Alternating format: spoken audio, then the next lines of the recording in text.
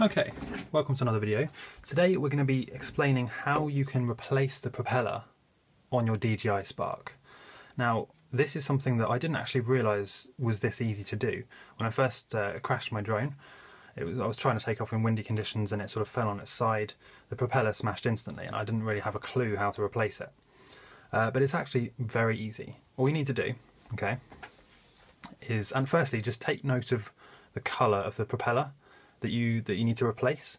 So if you'll notice, as you look at the drone facing forward, right, so the camera's here, you're going to have these ones here without any markings, and then these ones here with white markings. Now, just make sure you can see this. So if you look down on the drone, white markings here on the top of the propeller, and no markings here, okay?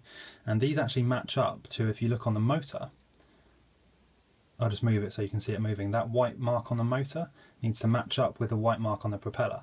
And that's because these sets of propellers spin in different directions. I think these ones spin clockwise and these ones spin anti-clockwise, or the other way around. But all you need to do is match up the white marking with the white marking on the motor. So all you need to do to take the propeller out is you got this thing here.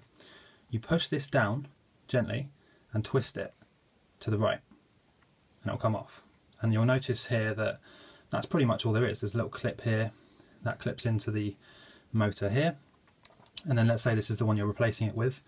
So you just find the little notch, push it into there, push it down, twist to the left. So twist to the left to lock it in, and push down and twist to the right to take it off. And that's pretty much all there is to it, guys. That's how you replace a propeller on a DJI Spark.